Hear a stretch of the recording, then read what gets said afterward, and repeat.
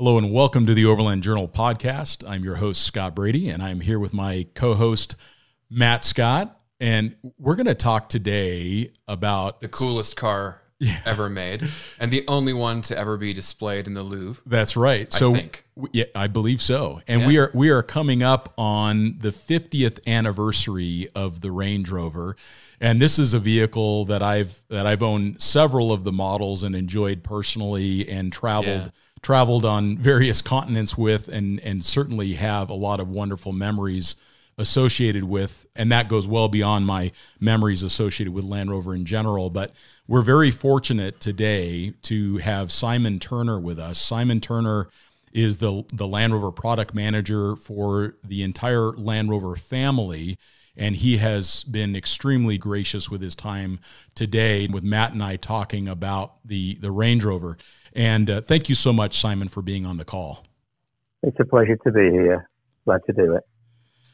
Well, one of the first things that comes to mind for me is just how clandestine and cool the launch of the original Range Rover was. I mean, it was nearly in the spirit of James Bond with this disguised model as the Velar. Can you share a little bit about what was the excitement internally and what were some of the emotions that were happening within Land Rover when this new model came out? Did you know that you had something that would kind of change the automotive landscape? I mean, think of the luxury SUV, space right now. I mean, it's huge. There's so many. I mean, it really started this vehicle, an entire genre of the automotive industry.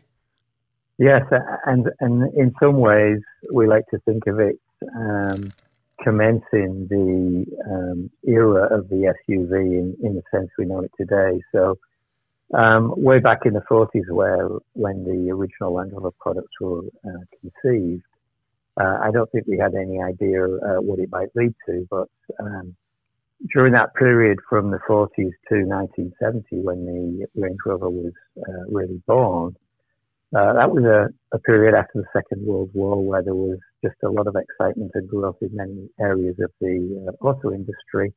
And I think prior to 1970, when the product did come to life, there was a couple of times when some of the management team and senior executives actually did realize that there probably was a really good opportunity there for something that was more luxurious, had certainly a similar level of capability, but just was presented in a more upmarket way.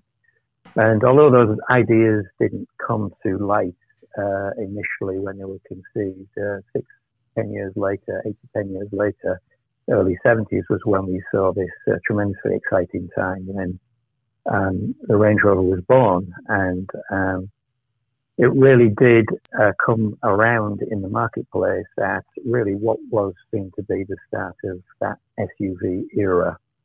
So in many ways, we think of it, from that perspective, we were one of the early pioneers in that segment, in the SUV segment, and really set the scene for what the segment and the SUV market would become. So influential, really exciting time, and hats off to the guys who originated the idea because they were, I think, well ahead of their time. Yeah, and I think one of the coolest things is that 50 years later, as we kind of spoke, we're coming on that big anniversary. You're still kind of defining the segment, and I think that's really, I don't know, I find that fascinating. 50 years of endurance of a product still being class leading and still being defining. I mean, it's an interesting vehicle. It really is, and it leads to, in my mind, when the Range Rover first came out, it was a solution to the country wagon. It was a high clearance vehicle that you could drive to church, you could drive it to the store, you could drive it to a business meeting, you could pull the horse trailer with it, and then you could also get out into the field if you needed to. And I think it's, in my mind, having owned many Range Rovers, it's that breadth of capability that was always most endearing to me. Do you feel like that was the original intent, was that breadth of capability, and do you feel like that is still an emphasis in new product design for Range Rover today? Yes, it's absolutely key for us, and it underpins everything we do as a business, not just on Range Rover, but on the span of Land Rover products as well. Every Land Rover is designed and developed with capability at its heart, and it is just one of the things that we will not sacrifice.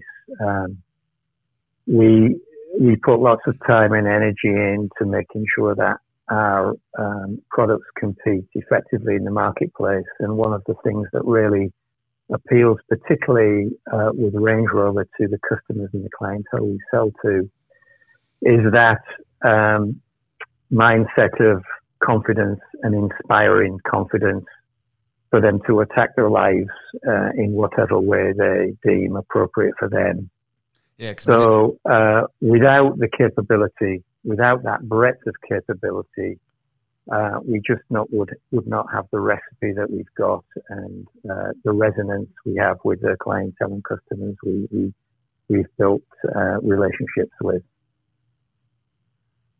You know, one of the things I always think of with the Range Rover is that it's such a stable platform. It excels in almost everything that it does. I've had these vehicles on everything from twisty roads where it's a pleasurable vehicle to drive. It's a nice experience. It's quiet. It's comfortable. And I've had these things driving up the waterfall and, you know, Poison Spider and Moab, and everything that they do within their limit is just, it's kind of effortless. And I think that that's a really, really cool aspect of that vehicle. Cause there are, you know, competitive vehicles, but I feel like there's nobody that has that massive breadth of capability. I mean, they can be more comfortable than a traditional touring sedan, and then they can be as capable as, you know. I think that's absolutely right, and we focus on that front and foremost.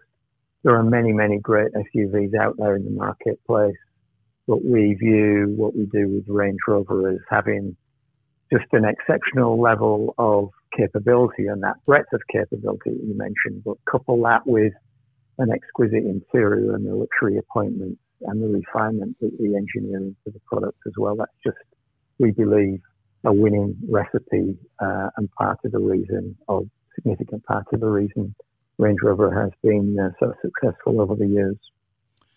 And with it all starting with the name Velar, which ultimately came back into the lineup many decades later. When I was doing some research on the history, Velar just means to veil or to hide in Italian, I believe. And are there any fun stories that you've got from the archives or from the folks that you've met through the years in your 17 years with Land Rover, where they talk a little bit about that history with the Velar?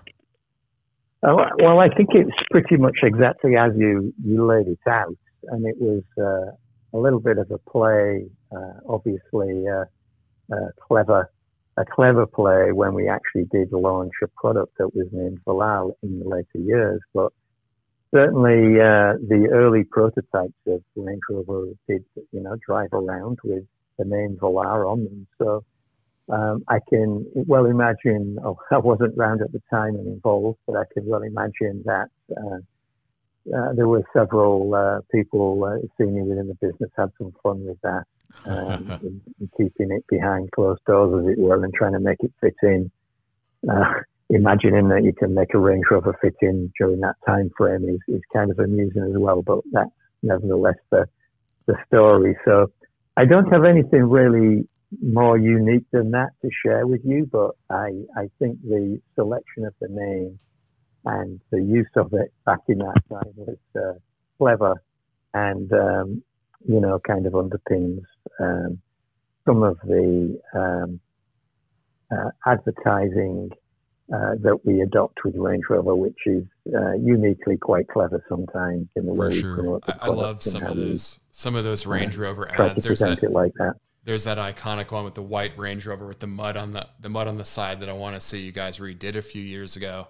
You know, so here's a question for you. Maybe this is a little bit more oddball, but we're all Land Rover enthusiasts here. If you could pick one Range Rover throughout the entire history of the model, what would it be for you? I'd have to flip a coin. It would either be the first one or the last one. Either the classic or the current car. Yeah. And, you know, there's so many ways you could you could make that decision, but I'm right on the fence. I think one of the cool things is that you can actually go buy one of the first Range Rovers as new through the Classic Vehicles program, or you can go buy the old one. Sorry, I mixed that one up there, but yeah, the Classic Vehicle program that you guys do is also really fascinating. I remember being over there. Yeah, beautiful cars. Yeah, I remember actually seeing the first Velar in that facility. Yeah. Not the first, but one of them. You were talking about the Classic SV facility in the UK, I think there. Yes. Which,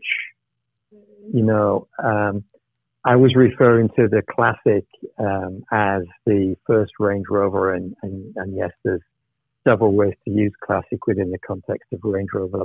When we transitioned from what we know to be the Classic Range Rover now, so the first generation, to the P38A, there was a period of time, I think it was a model year, if I'm remembering correctly, where both of those, the first generation and the second generation, existed or coexisted in the marketplace at the same time. So clearly, we needed a way to differentiate the old from the new, or the previous from the new, and the original model then became known as the Classic, and that just happens to resonate well with the conversation started there on SV, which is a leg of the organization called Classic that actually has built its business around restoring many of the old products that maybe customers come across, enthusiasts come across in their life, and they're interested in having it restored on a professional manufacturer-led basis. So that business is known as SV Classic, and it's a really interesting place to go, as you pointed out, and full of interesting older products, which just, for me, capture my imagination whenever I go there. They're fantastic. Yeah, I couldn't agree more. I remember walking through those halls and seeing Range Rover Classics, Series Land Rovers, beautiful, stunning Jaguars. I just remember wanting to buy every single one. Absolutely. Every single one of them. Absolutely everything. Every single one of them. Yeah, you're right. From 1994 to 1996, the P38 was available at the same time as the Range Rover Classic, and it's certainly interesting to see that transition. It shows the passion that the consumers had for the original model, and then the excitement that they had for the new one that was coming on the market. One of the things that we see around those transition points is there's generally an uplift in the interest in the outgoing model. I guess you see that on occasions in the industry with other products, but we see that with Range Rover very clearly that during the last year or so, before a new product is phased in, there's usually strong interest in the last one because of the allegiance and the fact that many people get to like that particular style over the life cycle of it, and sometimes it's not clear and apparent to a lot of those customers that they'll actually grow to like the new one. So the interest in the older one or the outgoing one is often heightened. Sure. So it's a little interesting phenomena. No, that certainly makes sense. I think about one of the Range Rovers that personally I appreciated the most. I owned a Mark III Range Rover, the L322, for many years.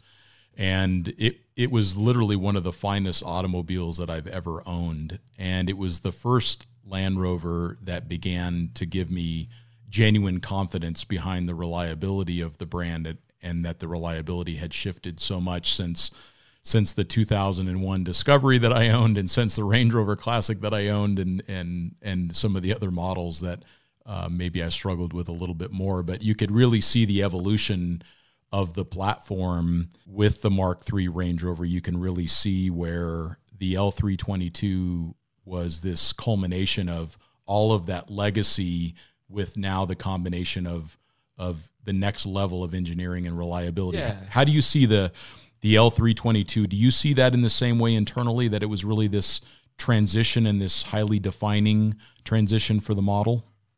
Oh, absolutely, and I think you nailed it. That was probably the most significant step forward we took with Range Rover at the time when we conceived and developed the L322.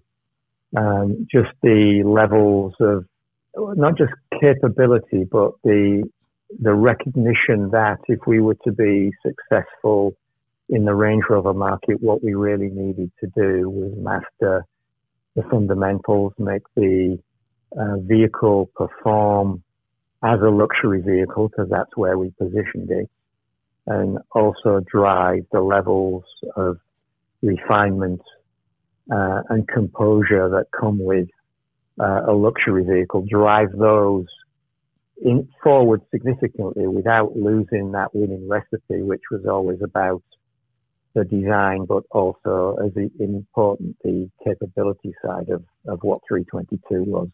It was a tremendously capable vehicle, but the things that moved the most for that product were the levels of luxury and refinement and, just the general build quality of that product. Very, very solid and very well built. Yeah, I mean, to go from the P38, which maybe for our listeners that aren't super huge into Land Rovers, that ran from, I want to say, 94 to 2002 in the U.S. To go from that vehicle to go to the L322, which was 2002, 2003 to 2012. I mean, it was the same vehicle. You knew that it was a Range Rover. You knew when you drove it what you were driving, but it was drastically different. Yeah. Yeah, there were some significant changes. It went from solid axle to independent, which of course people were suspicious of in the beginning, but the independent suspension had so much articulation and wheel travel. I believe it was well over 12 inches. It's always been the future. And you see that on the new Defender as well, just how far evolved that really has become. And I guess that technology all really started with the Range Rover. I mean, you always see that, I guess, in the Land Rover product line is Range Rover is up top, and then it kind of all trickles down to there, and that's quite cool. I love. I always call it the Mark III Range Rover. We just asked Simon what his favorite Range Rover was. That's actually my favorite, an L322 or Mark III in Tangiers orange. They did that. I want to say in the United States we got 8 of the G4 edition Range Rovers, and that's always been on my bucket list to own one of those. They're such fascinating vehicles. I mean, that was the first car that we really saw that had, terrain response and had the rear locking differential rear locking as well, diffs and the little levers for the adjustable suspension. It was just, it was like being on a different planet. It was so far advanced, and now you're just seeing other manufacturers really start to catch up, and it's cool because that car came out 2002. So it was designed over 20 years ago now, I guess. Yeah, it's unbelievable. And for those that are listening, just to do a quick punch list of some of the significant historical elements of the Range Rover, in 1972, John Blashford Snell led a team of adventurers on their Transamerica's expedition, and they drove from up in the northern part of North America all the way through the Darien Gap into South America, and they took Range Rovers through there, and at great personal cost and effort to achieve that. That was one of the first trips through the Darien Gap, and a very notable one. And in 1979, the Range Rover competed in the Paris-Dakar race. Even in the early 2011, 2012 timeframe, Land Rover did a Silk Road expedition with their new hybrid model Range Rover. The Camel Trophy featured the Range Rover as well in the late 80s. So the Range Rover was not just a luxury vehicle. Land Rover at the time very much positioned it as an adventurer's vehicle. And Simon, I know that you have such passion for the brand, but are you seeing that the goals for Range Rover today is also representing that goal towards the adventurer, the affluent adventurer, the well-traveled individual? Yes, I think so. Certainly we have products in the portfolio that appeal more directly to the adventurer, but adventure is to some degree relative to us all, right? Where we sit in our lives, what we like to do, what our interests are and what our pastimes are. So I think the way we like to look at it is we provide a vehicle that will enable adventure, whatever that might mean to you. And I think that Range Rover clearly has got the heritage, it's got the capability, it's got the historical elements to its past that certainly build that. You know, is it the best off-road vehicle in the world? Probably not, but it delivers the balance and the breadth of capability and the type of environment to drive in that we have found our customers love, the folks who actually buy Range Rovers. So I think it comes down again to what adventure means to you, and confidence while you're driving is key. And the Range Rover, just like it always has, inspires confidence to those who drive it. So whether you're bouncing over a curb or you're doing some really extreme stuff in Moab, you know, both of those things could be viewed as adventuresome, I guess. Yeah, no question. I think one of my favorite things that, you know, you just touched on is the confidence. And I think a lot of that comes from the driving position that a Range Rover has always maintained, that, and I guess I'll call it the command position, I want to say was Land Rover's term for it a while ago. You know, you kind of, I don't want to say you sit on top of a Range Rover, you have very good visibility always in a Range Rover. I find whether you are, like you said, in Moab or you're in Los Angeles or New York, like they're very easy vehicles to drive. Yeah, despite their size, they always had the very very narrow A pillars and the very narrow B pillars that gave this very open glass feel. And that clamshell hood just allows you to see exactly where the front end is. On so many modern vehicles, you know, they have this kind of sloping hood that's really aerodynamic and works its way down, and you just don't really know where the car is. And I think just the position and the form factor of the Range Rover is, I mean, I've always said it's the best sized car. Like you sit in a new Range Rover and you're like, oh, this is kind of perfect. Like a Tahoe is way too big. Especially for North America. I mean, there's definitely times in London I think that a Range Rover might feel a little large, but it's amazing certainly for the North American consumer. It is a right-sized SUV. And I like the fact that Land Rover has never overdone the window tint. They've never made it a 7-passenger. They've always kept it very pure to the original design. And as this leads to another question, Simon, it appears to me, and this is just an assumption that I have, that the goal was always to maintain that purity of the big body Range Rover and then fill out the Range Rover models with the other interests of your clients. So, for example, the Sport appeals to someone who wants something that's more athletic, or maybe the Evoque is something that's more affordable. Is that the goal right now, is to make sure that you're able to offer a Range Rover to a wider range of customers? Yes, I think that's probably, well, that's fair and correct. I view that from the standpoint of just a business and a maturing business.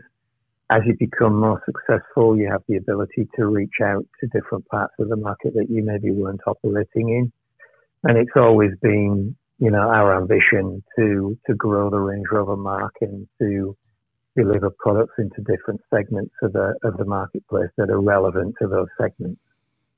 So, you know, over the last 8 to 10 years, we've been very active with the Range Rover family in doing just that. You know, at the time we had the P38 or the L322, there was basically just a single Range Rover in the family. And it wasn't until 2011 when the Evoque arrived, which was completely unexpected to many people. They did not conceive of a Range Rover product, you know, on that sort of scale, smaller scale, resonating or being successful. But it was absolutely the right recipe for, you know, developing into other areas of the marketplace. And certainly in Europe, some of the cities in Europe, etc., where space is a premium, it was, you know, urban chic. It carries the Range Rover brand badge, and it's very, very appealing to customers in those markets for different reasons, to the big one being appealing, you know, maybe to us here in America where we've got more wide open spaces. So the movement in and development in the Range Rover brand has been very considered, I think it's fair to say, and where we've grown, the directions we've taken have been following, market research, understanding where we believe there's an opportunity to expand the range, and then working rigorously to offer, design, build, and deliver something that meets the Range Rover requirements in terms of capability and breadth of capability, but do it in a very unique design and capability-led way. And following on from Evoque, we had obviously the Velar arriving in 2018. I skipped over Sport because Sport actually, I guess, Generation 1 Sport dates back to 94, 95. I think 2004, 2005, got my decades mixed up there. But Sport really came about at a time when there were certainly people within the organization who did not think there was a place for two full-size Range Rovers in the portfolio. They thought one would be more successful than the other, and there just weren't the buyers around for a second Range Rover. And wow, I guess we've disproved that one pretty clearly right now with, the peak years for both of those products for Range Rover Sport being in the 25,000 range in terms of volume for North America, and Range Rover's been touching 20,000. So, is Range Rover Sport the best-selling vehicle that Land Rover North America offers? Yes, it is, yeah. Impressive. Yeah. It sells the highest volume of anything we have in the portfolio. We spent some time with the Range Rover Sport at Eastner when we were there under our own Velar of disguise during the Defender reveal that Matt and I were fortunate to be able to go to. But I was so impressed with how capable the Range Rover Sport was. And for those that are listening, obviously this audience is very much focused on overland travel and global travel, but we also recognize that many of our listeners also own daily drivers, and they own vehicles like Range Rovers in addition to the Defender that they may own or a Land Cruiser that they may own. They oftentimes buy vehicles like Range Rovers. And when we're talking to our audience, we often remind them that it is models like the Velar and it's models like the Evoque. The success of those models, the success of the Range Rover Sport is what allows for a company like Land Rover to invest with some confidence in a product like the Defender. So it's very easy to say, oh, I don't like that vehicle. Well, it's maybe not the right vehicle for you, but because Land Rover does so well with these other models, it allows them to take some risk with something that has over 11 inches of ground clearance and excellent locking differentials and almost 33-inch tall tires with the Defender. So as a passionate enthusiast of the Land Rover brand, I want to thank you, Simon, obviously, for the fact that you guys have chosen to take some risk with Defender. Now, would you kind of reflect that it's the overall success of the brand that's allowed you guys to take some risks with some more capable models? Yes, absolutely. And, Defender in some ways, I use that word risk. Defender in some ways was, the engineers and the designers would shoot me for saying this, but probably the easiest to visualize in terms of what you need it to be because of what the old one was and what it did. Because there's just no way we could have got away with doing anything less than what we've done with Defender because of, again, what came before it. The Defender model, where it all started for Land Rover, it had that unique design and it also had the capability designed in right from the get-go, and it was more capable than anything, almost anything around at the time in terms of an auto, a car, or we didn't have SUVs back then, but in terms of the auto marketplace. So I think the interesting thing with the latest Defender is that the emphasis has really been put into making it rugged, durable, and let's say able to absorb abuse or daily usage cycle that may be outside of the way we would treat our cars on a day-to-day basis. So it is designed to be what we need it to be on a daily basis, but also to be able to deliver, in situations that might be life and death, that might be extreme, that might be in different remote parts of the world when you actually need to get back or you need to be able to do the job you went there for. So I think that's the tough bit for Defender, actually being able to deliver that in an authentic way that's relevant to today's time with, the levels and standards of capability that has evolved, over the past 20, 30, 40, 50 years and be able to do that in a relevant way today that gives the product appeal to you and me who might not, well, maybe we do. Certainly don't do it every weekend, but for you and me who are using the vehicle maybe for a daily driver, but more so for those who are going to rely on it to get a job done in, the most difficult of situations or terrains or environments in the world. I think that's the biggest challenge that I hope we've achieved for Defender. And with the Defender, obviously, changing a lot from the previous generation to the new generation. I mean, will that change how the Range Rover evolves as well now that there's just more options in the marketplace? I know Jerry McGovern has said that, the presence of the Defender will kind of cause some changes, to the Discovery product line. But I mean, and I understand it's a future product if you can't talk about it, but do you think that will kind of change, the presence of it will change Range Rover and where it's going? I think without being specific about anything, I think there's always learning from a new product that you evolve with a certain mindset that can benefit other products in the range.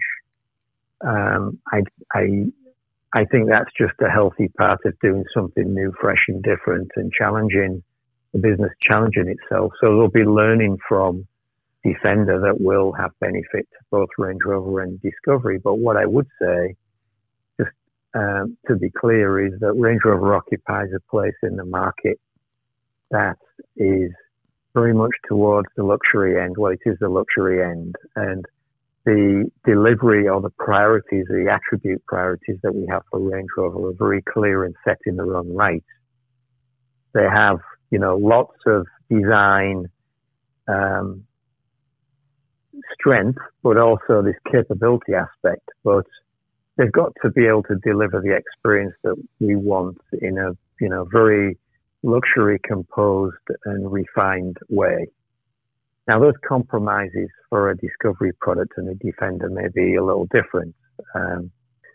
In terms of, nobody would really necessarily think of Defender as being luxurious. It doesn't really need to be. That's its mission in life, is to be durable, dual purpose, rugged, and to be able to do all of the things that we need a Defender to do. If we wanted it to be luxurious, then we'd have to make some compromises to it to allow it to do that or to deliver on that level. So just going full circle here, certainly elements of learning from Defender that will benefit the other products in the line. But certainly, are we going to make our Range Rover products like Defenders? No, I don't think so. I think you'll see a continuation of the very successful theme that Range Rover's carried for many years, and that will be to keep designing, delivering highly capable, exquisitely designed exteriors and interiors, and have the Range Rover deliver the type of luxury and refinement that people buying a luxury vehicle expect.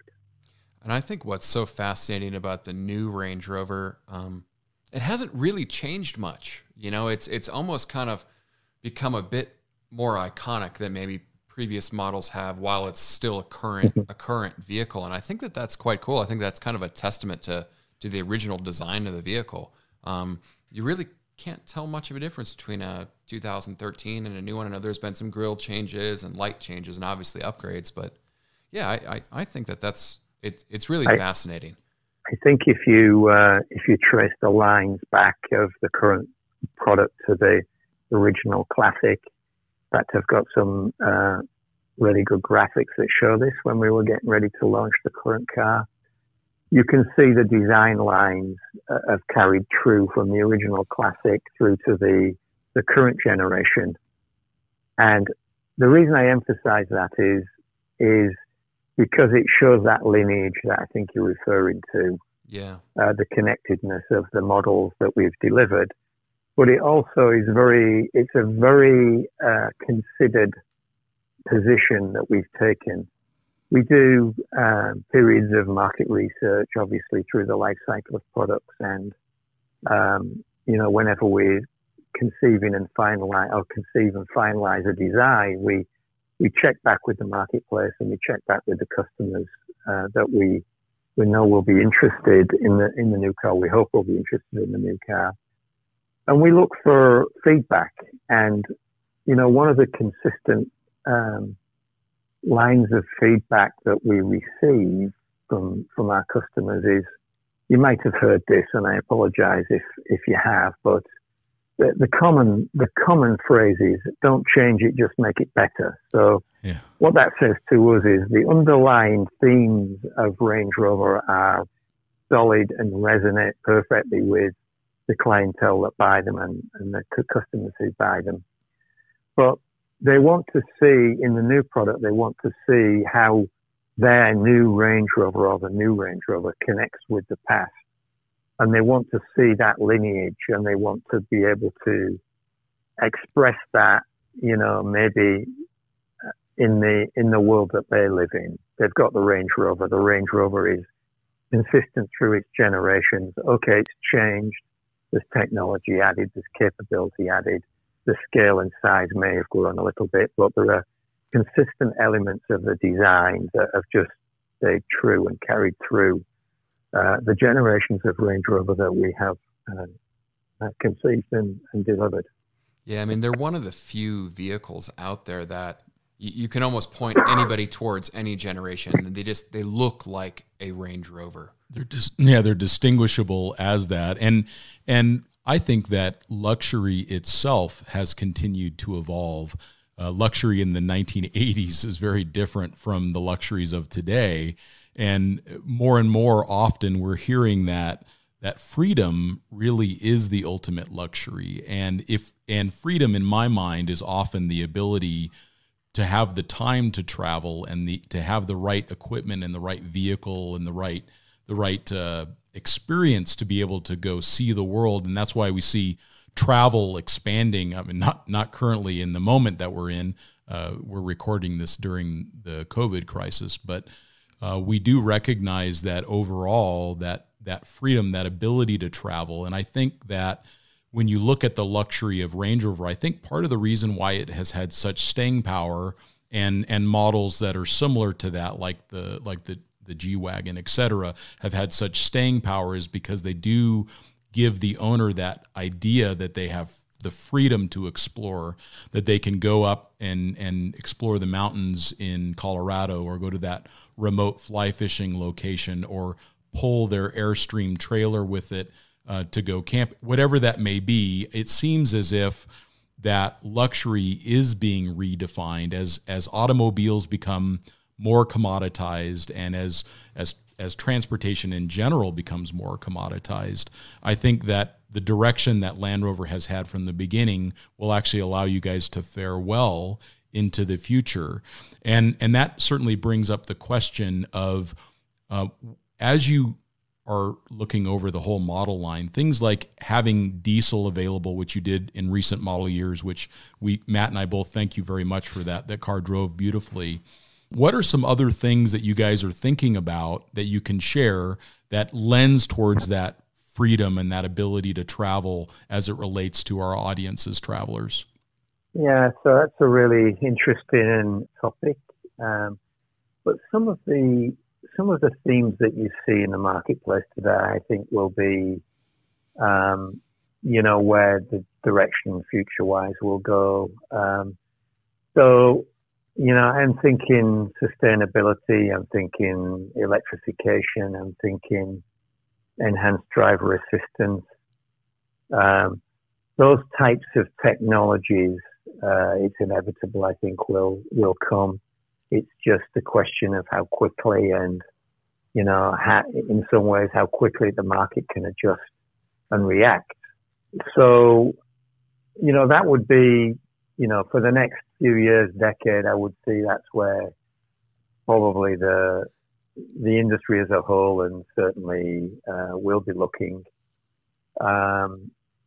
If you take the example of some of the cities in Europe that are actually moving now towards banning gasoline and diesel engines in the city centres, they're just not going to be allowing it for a few years. Well, just imagine the implications of that in terms of automobile choice. Sure. You want to go into a city job, every day, you commute every day now, you're not going to be able to do that in a traditional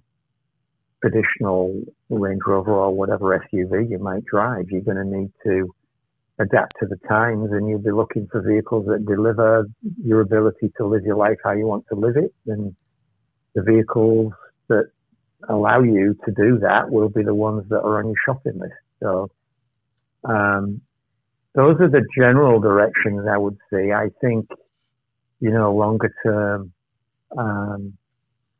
developments in lightweight technology, I think there's still a long way to play out in that side of vehicle manufacturing and technology. Stripping weight out of the vehicle is key, but maintaining the strength and rigidity and allowing it to meet all of the requirements that we need a Land Rover or Range Rover product to meet.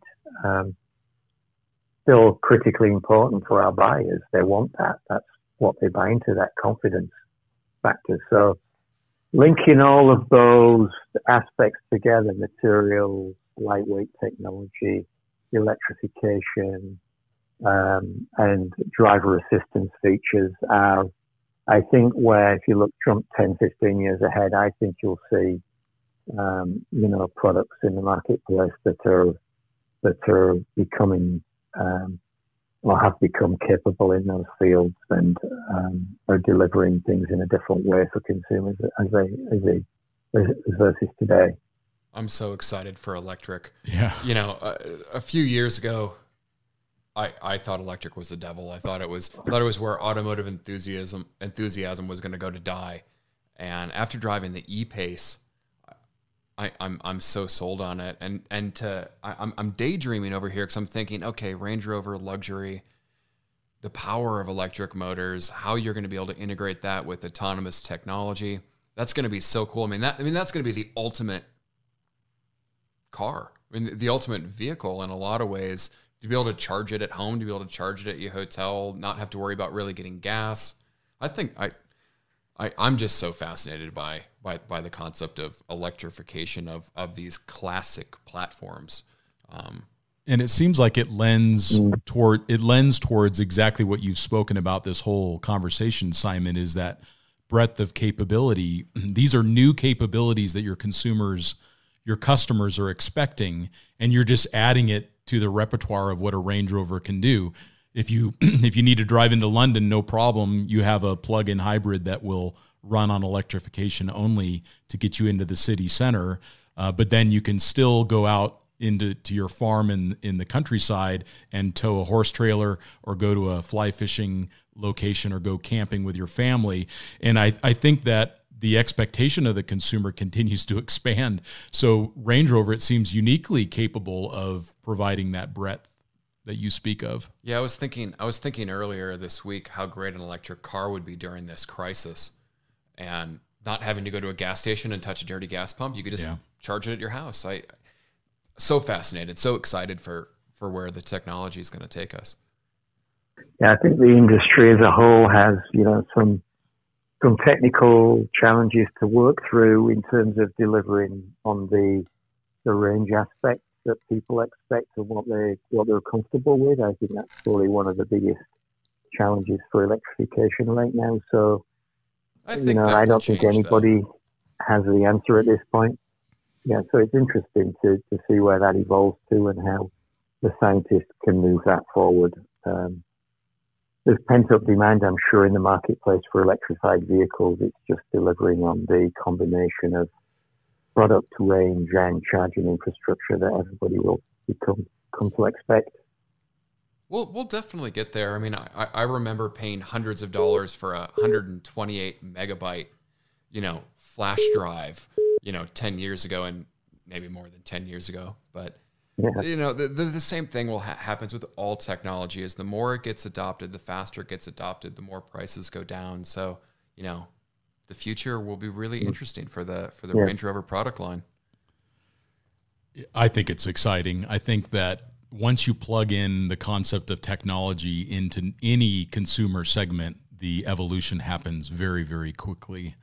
If you could see just the implementation rate of an iPhone across the consumer space was overnight. Everybody had an iPhone. So rapid. The same will happen with electric cars. Yeah, we suspect it will happen in that way. And we're encouraged that Land Rover identifies that as an opportunity because you'll bring with it those other attributes that we find important, like being able to get remote and being able to travel to a unique location in Iceland or wherever else you may go in the world. And, I think one of the questions that I have that I shared with you before the conversation is I think it would be important for our listeners to hear a little more about what Land Rover has done over the last few decades to continue to improve reliability and durability from within their platforms.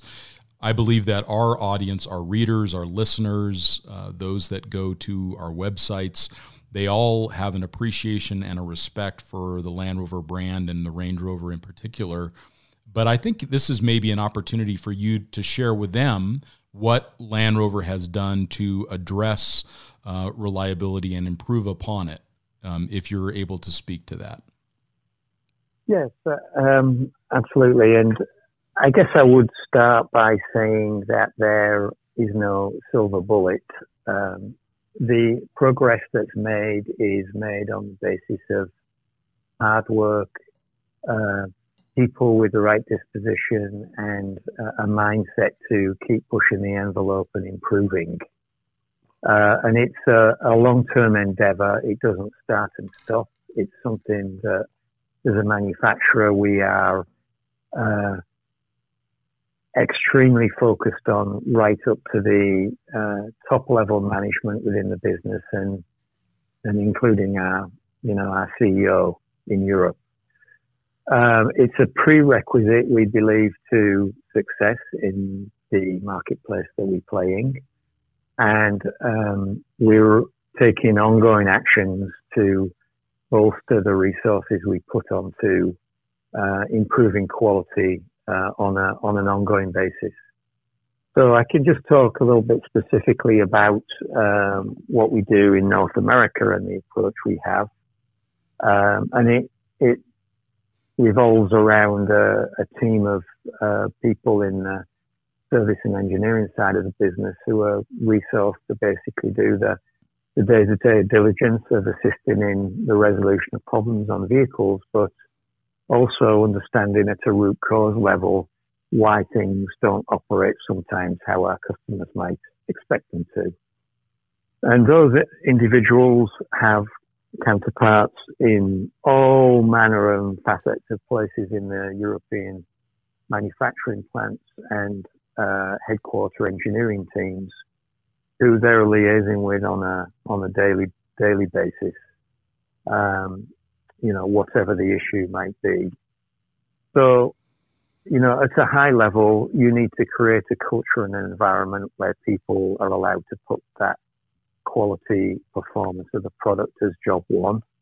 That needs to be a non-negotiable, and you need to lead your people to understand them and support that. And then let them get on with the job that they're qualified to do, which is, you know, the relentless task of never letting something that isn't unclear slip away, understanding why a problem might have occurred, what failed, why it failed, and, you know, at a detail level, carrying that back into the engineering teams and plants that we work with in Europe. So there isn't a simple answer to the question, but what I hopefully have articulated is that, first of all, we take it extremely seriously. We don't believe there is any excuse for not delivering high quality vehicles, and we are committed to doing that. And we use local and international resources, engineers, teams, plants, to actually work relentlessly at eliminating problems. And, you know, are we where we need to be? No, we never where we need to be. There's always improvements can be made, no matter what it is you're looking at, no matter what problem you're scoping. There's always a way to make it better. And the mindset that we have is to consider that first and foremost, and keep pushing the boundaries back and trying to make the products that we build as good as we can make them.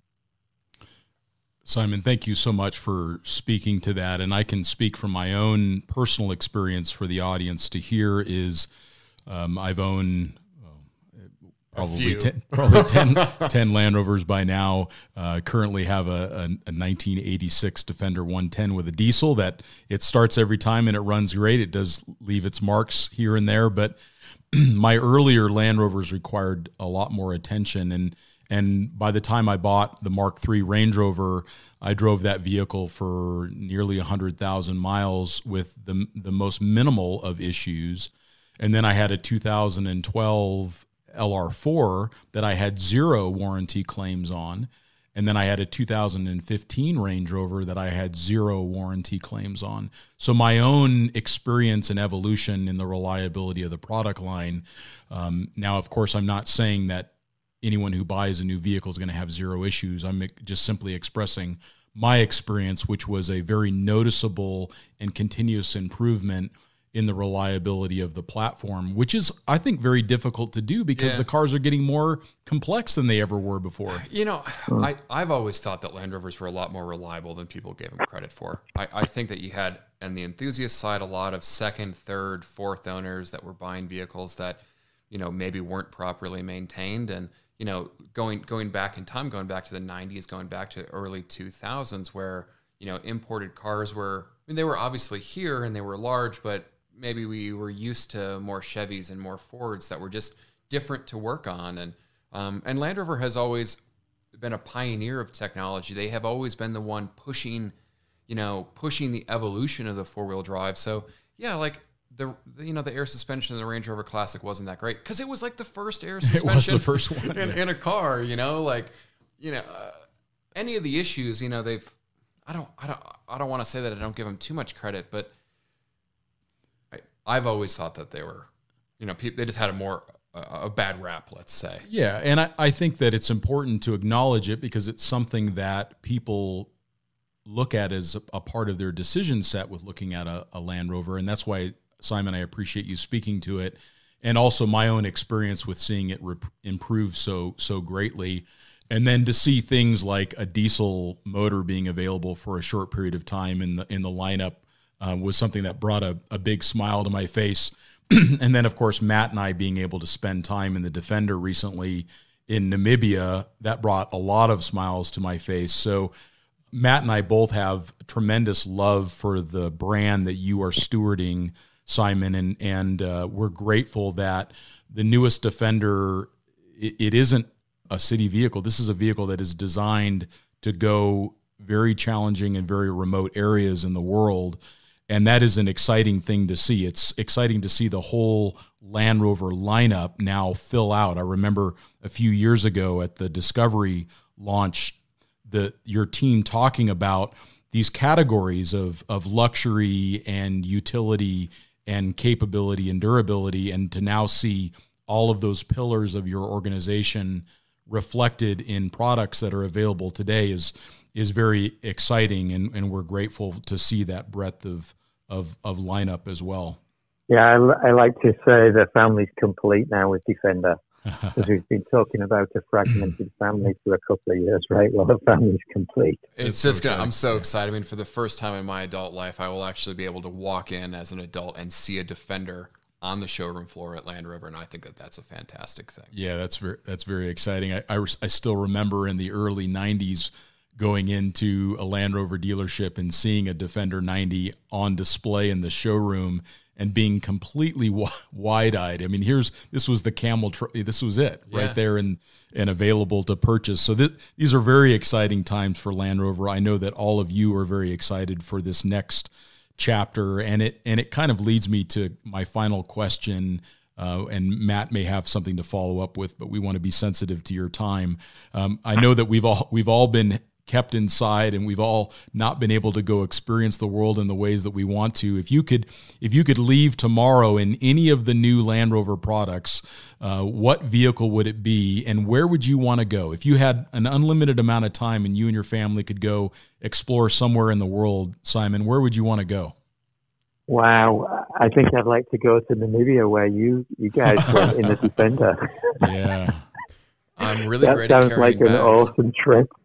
it was amazing. And I saw a lot of the images and videos that came out following that, and I just thought the combination of terrain, environment, animals, the climate were just really, really interesting overall. And I'm sure you got to experience Defender in its true habitat there, or the habitat it excelled in. So that would be what I think would choose. I'd like to choose to do that if I had that chance.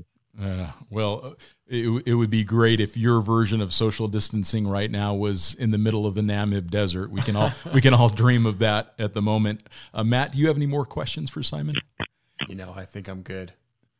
Simon, thank you so much for your time. You were very gracious with it today. I know you're very busy, and this is a very challenging time for organizations around the world, including automotive. And I can see that there is such a bright future for Land Rover because of so much of the emphasis on the heritage and the legacy of the brand. As Overlanders, we are excited about the products that you're bringing to market, and I want to thank you again for being with us today. It was an absolute pleasure to be here with you, and I appreciate all of the questions you asked and the opportunity to answer those as fully as I could. So, great. Thank you. You're very welcome, Simon. And we're going to have some additional information in the show notes, including some of the historical references that we made throughout the podcast. And Matt and I want to thank you all for listening today.